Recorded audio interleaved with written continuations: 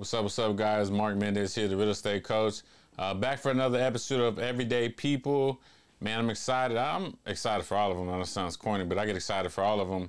But this is one of my mentors in the real estate game, Stephanie Stone, and I'm excited to have her talk to y'all, tell you a little bit about her story and kind of where she started, come from, and how she's starting to build this huge real estate empire, in my opinion.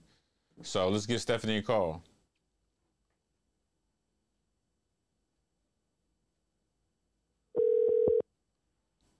Hello. Hey, boss lady, how you doing? I'm great. How are you? I'm doing good. Thank you for joining us today on the episode of Everyday People. I'm super excited to have you. Just because I kind of little intro, I was like, man, she was one of my mentors, or she is my mentor in real estate. And just talk about a little bit about your story. So tell me a little bit about Stephanie Stone before you were in real estate. Absolutely. And thank you so much for having me on. And I really appreciate you shouting me out as one of your mentors. You know, I always say that coaches need coaches. Mm-hmm. There's always going to be somebody better out there who knows something different. So, I love the fact that we get to work together, and you help my business as much as I help yours. So I just wanted to mention that at the top. But yeah, I guess a little bit about me. I grew up in San Antonio, Texas. San Antonio is my home. It's my love. It's my heart. Getting into real estate, that's a lot of really where my passion comes from. Before getting into real estate, I swear this job will sound made up. I worked for a company that worked with bars and restaurants doing trivia nights. I promise it was an actual job. I got paid. I had benefits, like a big kick job. This is an actual job for somebody. And what I did is I ran the operations department. So, managing staffing managers, managing almost 1,600 gig economy type employees. But before that, I was mostly self-employed for most of my life. So I come from a entrepreneurial spirit sort of family. My dad owned his own business. He was a landscaper, and so I remember being really little and going with him early in the morning while he went out. From? You said you're born and raised here, right? Yeah, so kind of just 410 in Bandera. Okay. So not quite the west side. Yeah, Yeah. Not quite the west side. West side adjacent.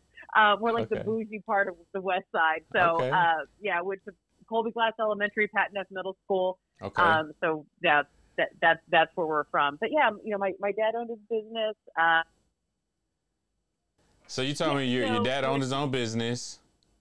Yeah, dad owned his own business, and I was exposed at a very early age with what hard work looks like and what it takes in charting your own course. And I've always been that kind of person who likes to figure stuff out on my own. I'm that trial and error sort of person. So I've worked in dang near every industry. I used to work in film casting, or casting extras when I lived in Austin. I owned a bakery. When I lived in Austin, went to culinary school, did, pastry catering, weddings, birthdays, that sort of thing. And then came back to San Antonio in 2008, continued to work for myself, until I got the job with the trivia company. That's really been the only time that I've worked for someone else for a while. And then I just decided to get into real estate almost on a dare. If you really want to look at it that way. Really? Who dared you? Well, I dared myself. Okay. I was about to turn 40, and I go, you know what? I've always wanted to get my real estate license, so let's just see if I can do it before my 40th birthday. It was like a little bucket list, like check it off a list sort of thing. I had no intention of going real estate full time. Wow. I've never seen myself as a salesperson. Terribly shy and introverted. When you're close to me, when we're tight, I'm the most gregarious person, like biggest personality that you're ever going to meet. But when I'm around new people, I am terribly shy. I'm terribly awkward. So it's like, oh yeah, being a sales person in any industry is not for me. But I ended up taking my classes and passing my test in, I think it was a total of 10 weeks from start to finish. So I pushed it. All right, so pause. Right, pause. We got some life lessons in here that I want to talk about. So, okay, this is not even in your comfort, not even in your wheelhouse. Like, you don't like talking to new people. And we talk about, when we train our agents all the time, this is a relationship business. You know, I think as realtors, I don't like to be called a salesperson either as real estate. Like, I'm trying to help families, and I know you are, and what we try to do, we're trying to help families, like, truly create some generational wealth. But how in the heck, I don't think you knew all that then, so you still jumped in just on a dare to yourself and was like, I just want my real estate license even if I don't do it? Yeah. Wow. I wanted to sneak into, like, rich people's houses and see what it looks like. That I wanted, like, I can hold my own personal 10-minute open house anytime I want. Yes, please, sign me up. That's actually pretty cool. I never thought of it like that. Yeah, I had no intention of, like, making this a career. Maybe it was like a little back pocket sort of thing to keep, or, you know, maybe one day I could say that at some point I sold a house. You know, again, this was not, like you said, it wasn't my comfort zone. It wasn't my wheelhouse. But, you know, like I tell our agents, I tell you, you know, try something. If it doesn't work and you don't like it, cool. You never have to do it again. But if you end up liking it, cool, you stumbled on gold. So I've always been that, maybe I try it. I don't like it. I still have a good job that I'm not looking to give up anytime soon. Let's just see what happens. Okay, so we're going to take a quick break here to shout out to one of our sponsors of Everyday People. We just having a good time at the PSG Back to School giveaway. Thank you for everybody that was able to come out. We got the fire truck, a few bouncy houses, some food. Do a lot of good community guys that play sports, do a lot of different things for us. So it's a good turnout. We got people cutting hair as well, and it's a blessing to be out here and have all these awesome people around as well. So we got the game coming on in a little bit. That's going to be exciting. A lot of good athletes. So I'm excited, man. It's good energy.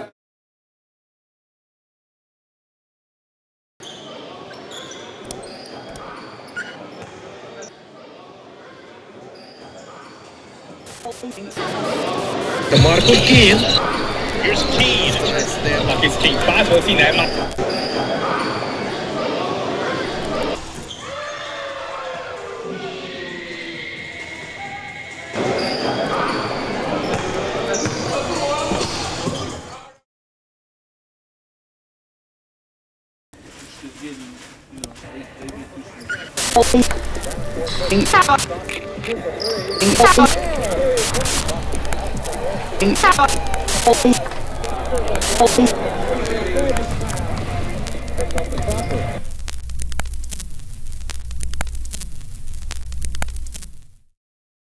And welcome back to Everyday People. We're talking to Stephanie Stone, who has just talked about why she got into real estate, which I didn't even know this story. It was literally just on a dare to herself. She didn't really even have interest. She didn't really want to sell houses. She'd rather just look at houses on her own.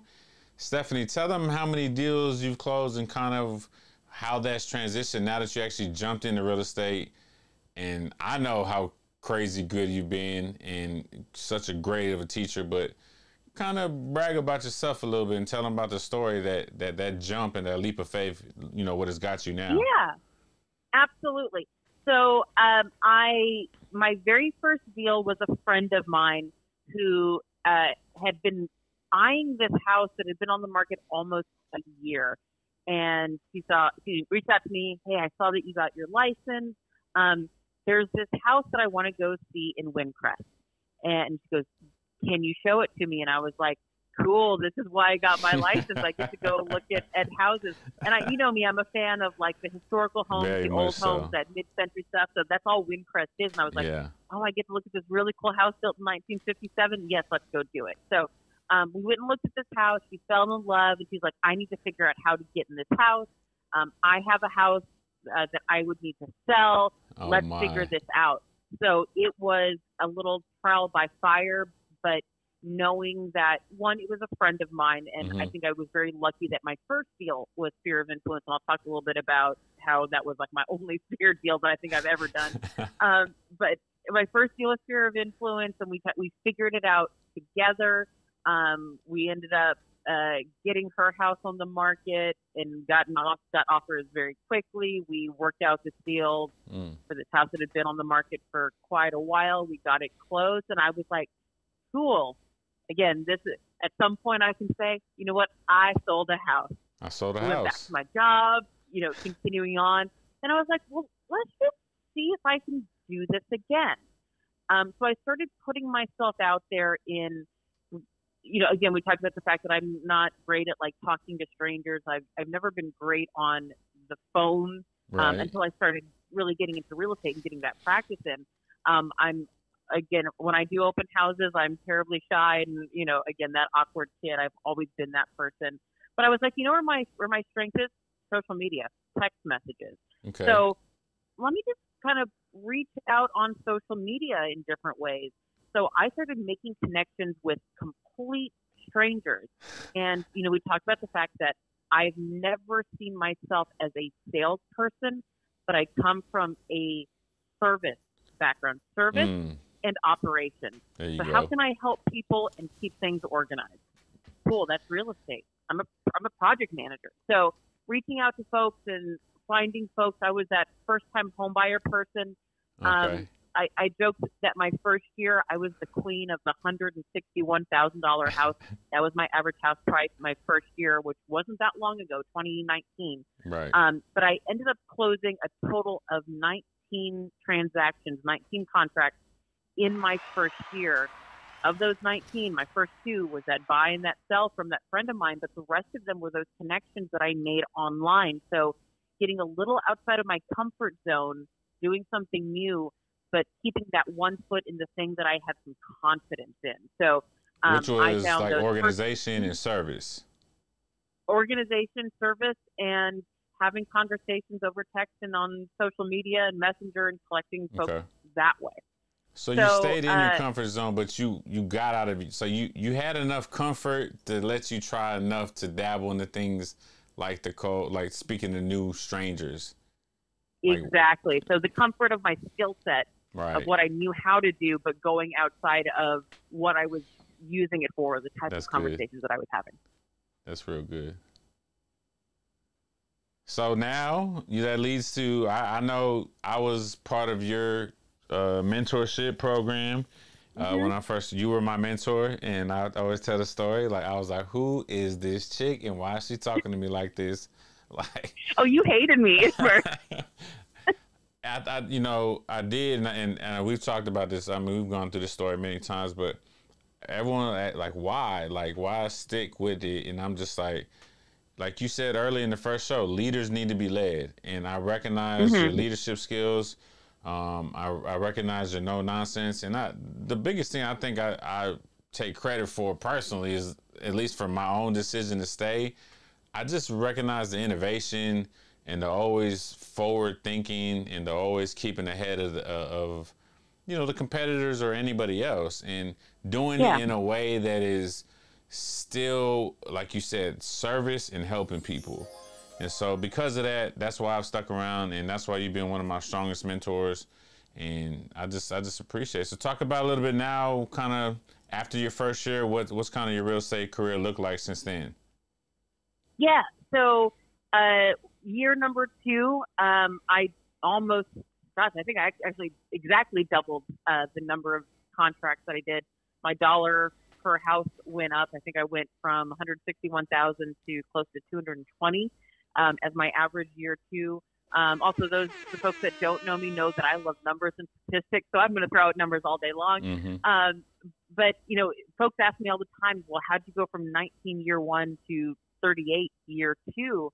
And I tell them it's maintaining those relationships. I didn't collect twice as many people or twice as many contacts or even really have twice as many conversations my second year. It was the folks that maybe I started talking to in my first year who were finally in a position where they could make some sort of move or do something. Or they were referrals from the folks that I closed out my first year in real estate, maintaining even the relationships with my closed transaction folks.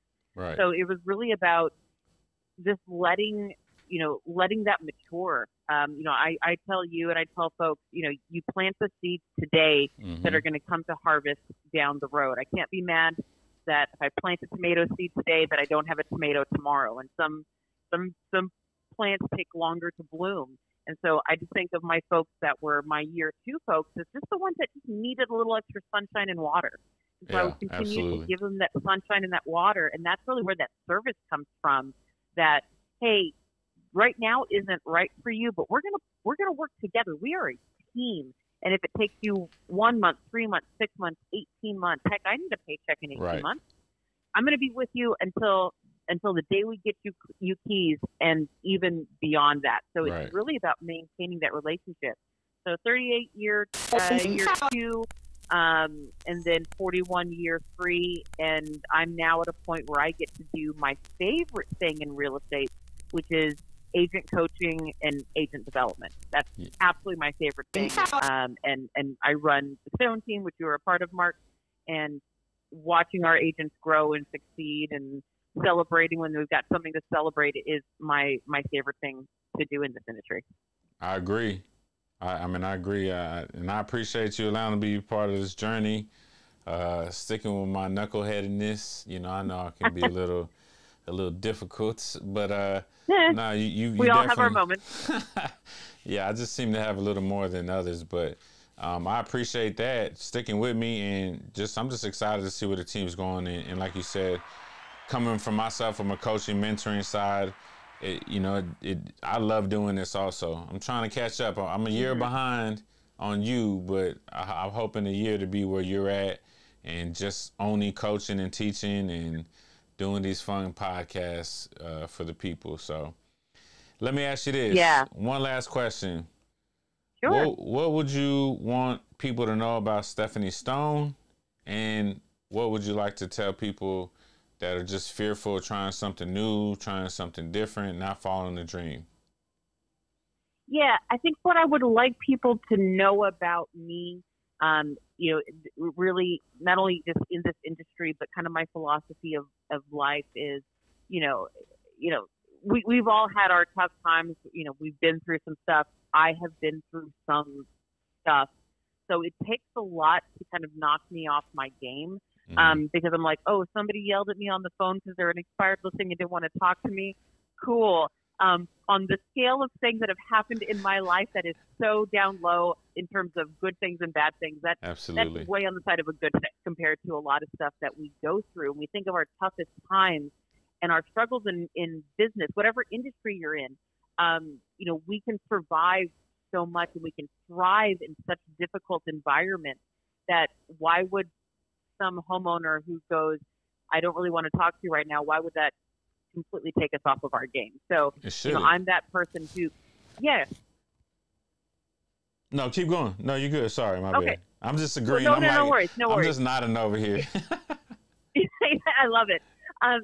So recognizing just kind of where things fit into that scale. And again, I'm that one who really is that person who always takes a step back and tries to look at things big picture of, is my frustration right now like frustration that's going to be there for the rest of my life, or is this just a blip in the radar is it a grain of sand in my story? And I think that's really helped me a lot to continue to persevere. And I think that's what I would love to impart on the agents on our team, the agents that we coach, the agents listening to this podcast who are looking for that nugget of wisdom is when you're in that spiral, when you're in the what, and you're like, why am I doing this? This is never going to work. Everybody hates me. Everybody knows that I'm new and they're going to see right through me. And we're in this panic mode, this desperation mode. Take a moment, take a breath, and try to look a little outside of yourself, and you're going to realize that you're further along than you thought you were, and that it's not as bad as it seems right in this moment. You get up, you dust yourself off, and you continue to move forward. And that's the folks who succeed, the folks who are good. It's not luck. You make your own luck. And so if you can get up and continue to put one foot in front of the other, that's how folks like me, that's how other top producers, that's how folks like Marc, who are killing it, who are top of the game, that's how we do it. It's continuing to, again, get up and move forward in spite of those little things that want to temporarily knock us back, because I'm here to tell you that they are just temporary. Man, that's going to turn into a whole viral video, that right there. Good God. Hashtag trademark TM. I literally couldn't have said it better than myself, boss. Like, I feel like the people that quote unquote make it in whatever they do, they just don't ever quit. They don't ever stop. They just keep going. And if it's banging their head against the wall, they're going to keep banging till that wall is dented, you know, and that's going to make their dent. So I appreciate you so much and how you told us just a little bit. And I just appreciate you coming on. It's been a long time coming to have my boss lady on. I always call her boss lady, and then when people are like, she's your boss, I'm like, she's not my boss. But like, my boss lady. I am a boss. I'm not your boss. I'm the boss. There you go. See? And the mic is dropped. Well, I appreciate Miss Stephanie Stone, 2-time Icon agent with eXp Realty, my mentor, my friend, and the leader of the Stone team. And I appreciate you joining Everyday People. Thank you for inviting me. Yes, ma'am. Talk to you later. I'll see you tomorrow at training. See you tomorrow. All right. Bye-bye.